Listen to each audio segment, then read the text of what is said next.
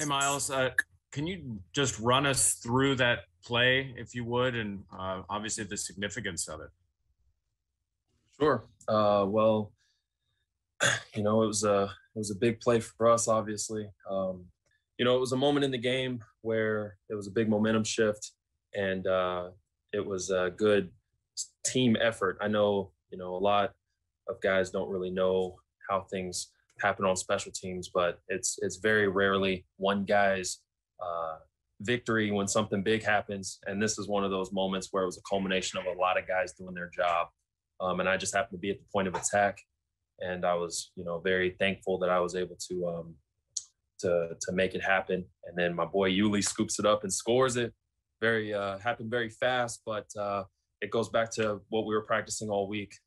Danny Smith wrote up a few good plays that we were able to execute, and especially against a good outfit like Buffalo. So everything just kind of happened the way we had hoped it would. Brooke Pryor, ESPN. Hey, Miles. One of the things that I forget who it was on the podium yesterday, they mentioned that some of the special teamers got together at halftime and were kind of talking amongst themselves, and we need to make a splash play. We need to do something significant. What was that conversation at halftime? And did you guys feel like, obviously it's a 3-phase game, but how important was it for your unit to be the one to make something big like that happen? Sure. Well, if you recall, we had, I think I muted it. We had given up that return early on. And, this is a team where we take things like that personal. We want to execute our phase of the ball. But with that being said, like I alluded to earlier, Buffalo's a good team and their special teams is very good. And so we knew that we had to answer with a splash. We had to just do our jobs. And that was something that we really wanted to hone in on. Derek Watt, Yuli, obviously some of the other guys, Chico, we all talked and we're like, hey, listen, we need to do our jobs. And, a lot of times when everyone's doing their job, it leads to a splash play like what we saw there at the towards the end of the game. Alan Saunders, Pittsburgh Sports Now. Hey, Miles, what was it like to be able to come up with that kind of big play personally for you in your first game with a new team, and to really show the fan base and what you're all about? Sure. Well, I'm one of the new Steelers here, whether it be, we have a lot of rookies and we have some new guys who came to the team, and it's true. I do want to contribute. And so I feel very blessed. I thank God that I was able to be a part of the contributions that led to a win yesterday. And I'm excited to get back into the lab, and, we're going to watch the film. There's obviously a lot of stuff we need to work on going into play the Raiders this week. And so I just want to keep it going and keep pushing. This is a long season, and I'm here for the grind. Chris Adamski, Trib. Hey, Miles, just a couple. I know you had a blocked punt last year against the Lions. Have you had any other, either in the pros or in college or anything like that? And then also on that play, do you actually think about maybe even tackling the punter at that point? Or you're instructed to go for the ball no matter what? You were so much on him, you might even be able to bring him down. What's your mindset at that moment? Or are you just not even thinking at that moment? Well, no, I'm definitely thinking at that moment, and I do not want to hit the punter. That is definitely the main goal, is to stay off of the punter. And so, like I said, Coach Danny Smith, he has us practicing that a lot in practice, all the way back into spring. This is something that we're very deliberate about. Those moments do not just happen on Sunday. It's something that we practice a lot leading up to the game. And yes, I did have a block punt last year. I had one in college too. It's fun, man. I mean, that's something you want to do on special teams. You want to get pressure and change the game any way you can. And so that's something that I love. I love that I was able to happen, this last game, and we're looking to keep making that impact as a team, to help our team out any way we can. Jeff Hawthorne, 93.7. Miles, we see the energy of Danny Smith. What's he like in those scenarios, especially coming off that opening kickoff? Can you kind of take us through how he talks to you guys about building up, and how does he compare to other coaches that you've had? Sure. Danny Smith is, he's full of energy. I know you might see him on on film and you think, he looks like he's old. No, he is full of energy. He has probably more energy than half the guys on the team. And but he's very wise. He's going to prepare us, and he's going to detail our work in a way that, by the time the game comes, we're not thinking. We're not bogged down with, a bunch of little things, what could happen, what couldn't happen. We're very prepared come Sunday. And that's something that he brings to the table is almost a calmness come Sunday. Not to mention we have veterans on our team that, it makes it a very easy environment to become acclimated with and want to perform well in. Alan Saunders, Pittsburgh Sports Now. Yeah, it looked like you kind of beat your guy to the inside. Was that something that you had seen from, was it film, or was it just from the earlier punts in the game that you felt like you had an opening there? Well, that's the thing. With punt and punt block, it happens so quickly that, you can study something on film, till you're blue in the face, but they may correct it when it's your time to play. And so it's something Danny says all the time. You never know when your number is going to be called. There's going to be a time when your number's called, and mine happened to be called in this game. And it's up to me. It's up to every single one of our guys to execute when your number's called. And Chris Adamski, Trib. We'll do one more after this. We'll do Jeff after this. Okay. Miles, you kind of just referred to it here, but I just kind of take us into, you guys for 17 games, every week have these meetings. Danny probably finds something with every team where there might be a crease or a vulnerability or something. But I mean, obviously there might be one or two block punts a year if you're lucky, or something like that. Do you go into a game thinking we have a shot to do this, or is it like every game you feel like we got a real shot to do this, or is it just a matter he calls a certain front or a certain player, however you want to call it, and you're like, okay, this is go time now? How does that kind of work every week? Because like, again, even if you do everything right, your success rate is probably not going to be really high, because that's just the nature of how, of that play. Sure.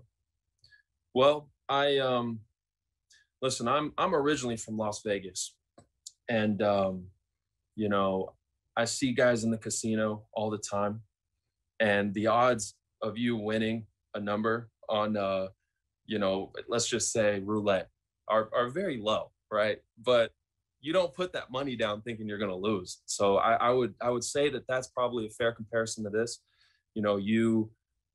The only way you're going to get a big play on special teams is if you think you're going to get it. And you have to think that way every single time, no matter what the odds are. Otherwise, you're not going to get it, if that makes sense.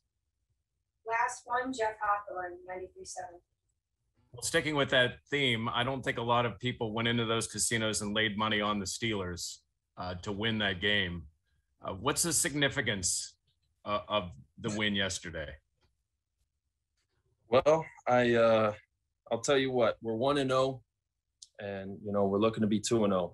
That's all I know. I don't get into the odds. You think maybe I would, but I didn't get into the odds that much. I'm new to the AFC, but I know it was a big game because it was the game that we're playing that week.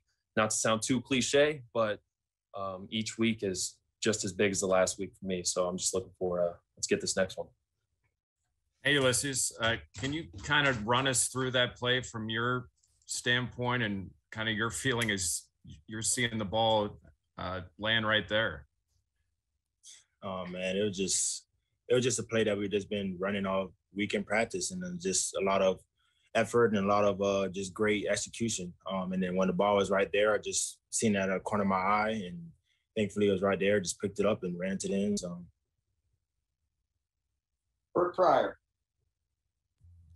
Ulysees, you're being kind of chill for a guy that scored a special teams touchdown in such an exciting way. I mean, what was that moment like when you finally, you score and it kind of sinks in that you guys have just pulled off this pretty insane play in a crucial moment in a road venue? Oh man, it's just a blessing. I just can't thank God enough just for the opportunity, man. But honestly, I don't know when it kicked in for me. I don't think it really set in for me until I got to the sideline and just sat down. But just to see all the guys are so excited and just see all my teammates just come around me, and we just all excited about just making a play was just amazing to me. It was just something I remember forever. Not only just because the game was just so big, just because it's just playing with their brothers in and day out, and just all the things we went through at camp, and just to this point, it just felt amazing. We'll go to Nick Faribault. Nick. Hey, Uly, you also made a big special teams play on the opening kickoff. Mackenzie kind of broke that out, and you came from behind on a hustle play to make that play. Kind of looking back on it, what was going through your mind on that play as you were hustling down to get him, and how big do you think that play was in retrospect to really hold him to 3 after that with your defense?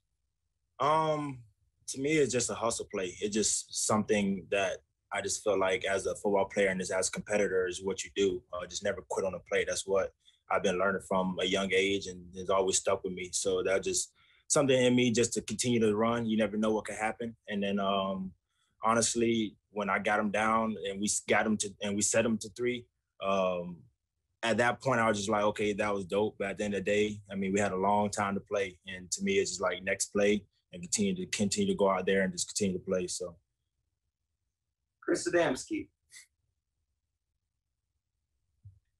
Hey, Ulysees, what is kind of every week, I'm sure Danny, draws things up or shows you guys things or whatever. Did you feel this week going into it, especially, well, we had a chance to, if the things break right, to get a block punt here or something? Was there anything in particular, or is that kind of almost the way he makes you feel every week, that there might be a chance on a certain play, or was there something specific about this particular one that you're waiting for the time to deploy it or whatever? It's just every week. It's just how we prepare. It's just who we are. It's just how we prepare each and every day. We feel like it's a possibility every week. We just go in and day in and day out, and just work hard and try to be the best we can at what he has in front of us, to what he teaches us, and we just go out there and practice and execute that, and just pray that we come to the game and execute it the right way to make it play like that. So I just feel like it's day in and day out every week. We feel like we have an opportunity to make some splash on special teams. Alan Saunders. Yeah, I mean, you were a big special teams contributor 2 years ago. Obviously, last year you didn't get to do as much. Just how much is that something you feel like you've grown at, and how good was it to get back out there, run up and down the field and being able to make plays for your team after dealing with injuries the last 2 seasons?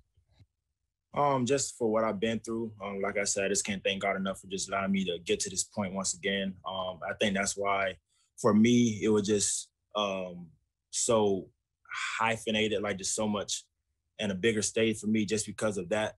Just what I've been through, not only because of the game. So it just felt amazing just to be out there with my teammates once again, feeling good, feeling healthy, and just be able to play the game I love and play the game that all of us love. So it just felt amazing just being out there, honestly. Whatever happens, I was just thankful just to be in this opportunity. All right, got some time for follow-ups. We'll go back to Jeff Hathorn. Jeff? We had heard that at halftime that there were a couple of special teams guys that gotten together and said, we need to make a play. Were you part of that group, and was there a sense of redemption, if you will, from that opening kickoff? Like, hey, and we were able to go out there and make a play.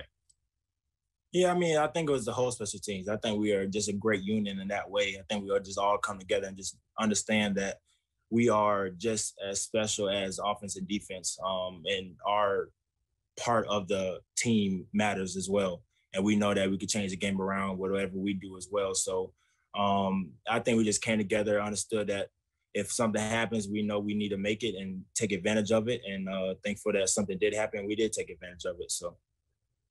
Chris Adamski. How are you physically? I mean, yeah, you talked about it's been a tough couple first seasons in the NFL with injury, especially something like a back that can kind of linger. Or you feel like you're all the way past that? Or is that still something you have to deal with or monitor or treat or anything like that? Man, I feel good. I mean, just for like any other injury, it's just something that you got to continue just to stay on top of, something that you just have to day in and day out prepare for and make sure that it doesn't come back.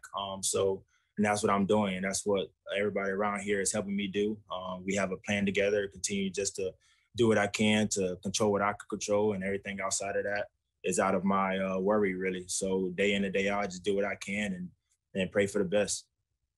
All right, go back to Alan. Yeah, what was it like having Robert Spillane be such a late scratch? And were you supposed to be in those positions to make those plays, or was that maybe you moving somewhere because you had to move some pieces with him out? It just sucks when you lose a guy like that, and just a guy like Robert. You always want to have a guy like that on the field. He's just a great player and a great guy. But I was in the positions I was supposed to be in. And the other positions was splaying out. We just had to move other people around. But with everything I was in the positions I was supposed to be.